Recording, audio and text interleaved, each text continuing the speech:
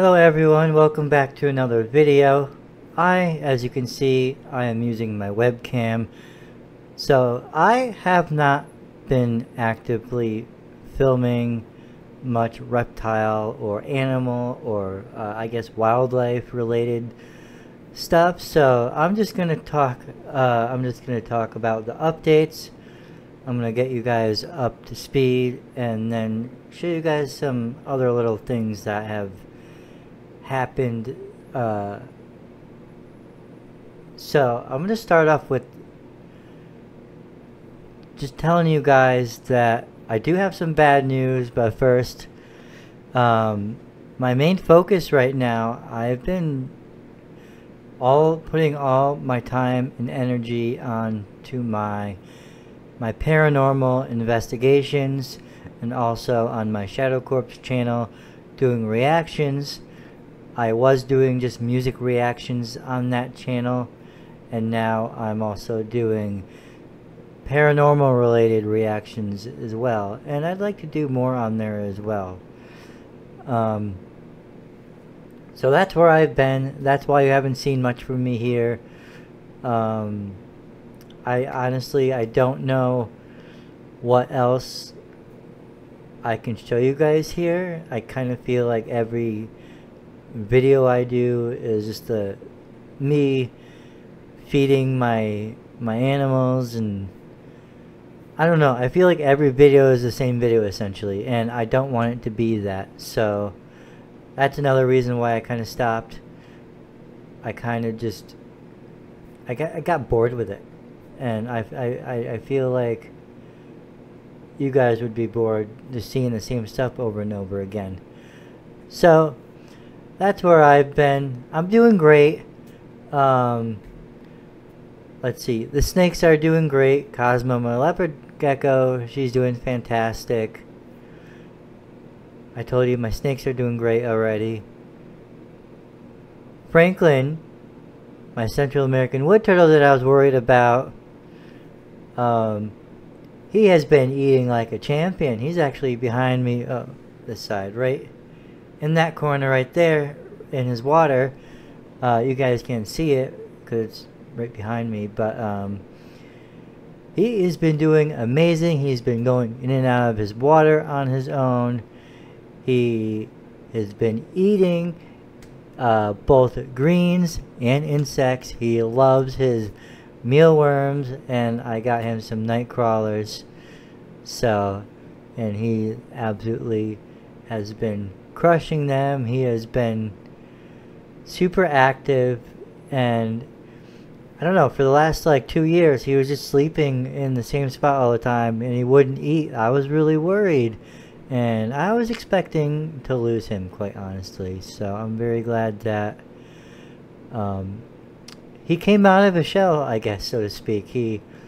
I really think he was in his own, he was depressed or something. He was in a turtle depression, I guess. At least that's what I feel like. I don't think he was sick or anything. I think he was just so depressed. That's what seems to me what was going on with him.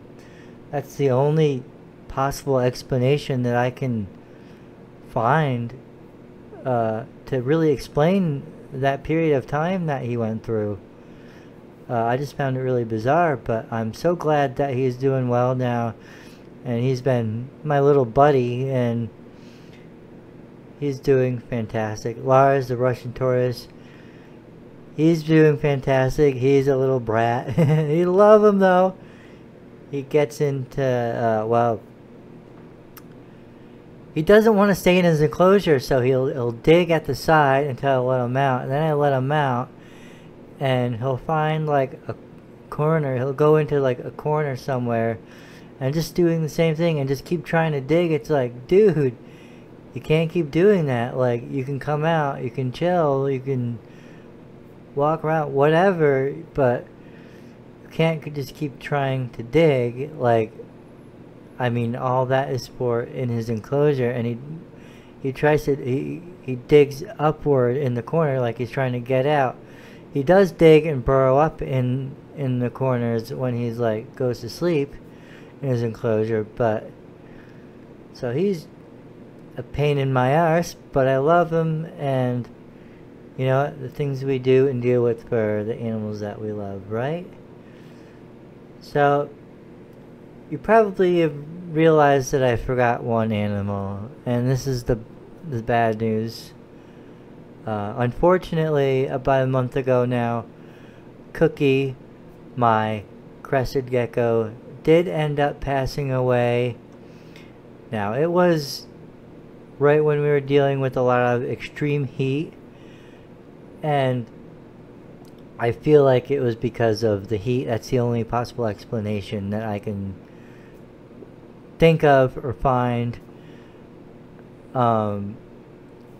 This summer it has been brutally hot here. Finally is now since cooled off.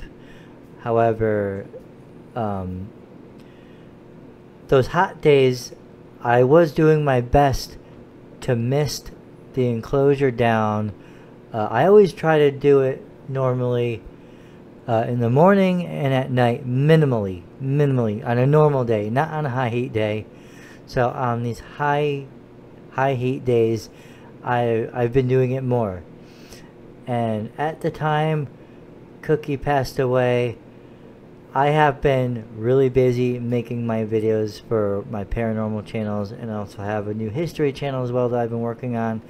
So I've just been really busy, and I haven't really been home a lot, or I wasn't home a lot. I am now been home more, but I think I will take part of the blame for that because I was just so busy and I wasn't home to mist the enclosure down as much as I probably should have. So that's that part I will take the blame. I don't know if that would have made a difference or not. However, I will just say that I probably could have done more misting on that. So that's the sad news. At this time, I don't know if I'm going to get another crested gecko. I'm going to do something else eventually with that enclosure, but right now that's not my main focus. I have more important things to focus on now.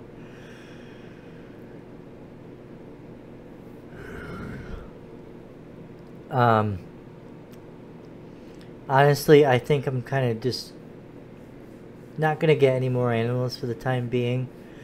Especially since I'm technically not supposed to be having them here. And whenever they need to come in here for something, for inspection or something, which they do every 3 months to look for bed bugs, which, whatever. It's annoying because I have to take all my animals and put them in my closet just for them to come in and out in less than 5 minutes.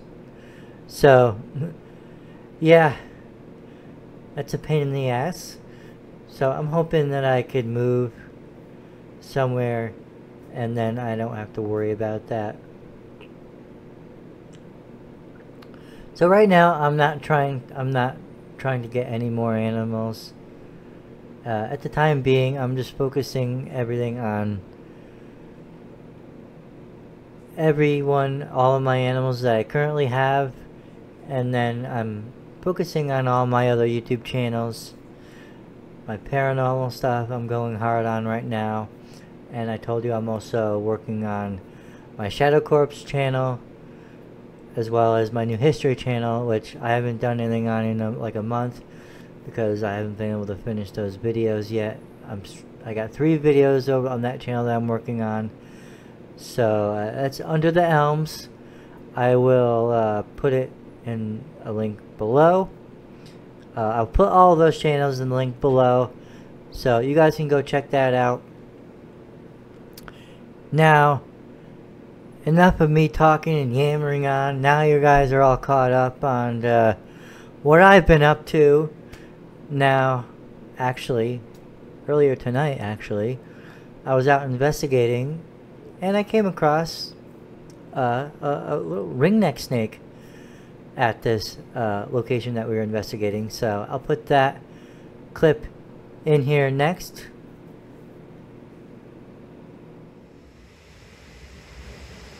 So I'm here paranormal investigating this bridge, this covered bridge right here. And we found this ringneck snake here. I wasn't expecting to find this little guy here, but he's right here along the roadway and almost had a car run him over. But it looks fine, so I'm going to safely move him to the side of the road. And he's under my K2 meter.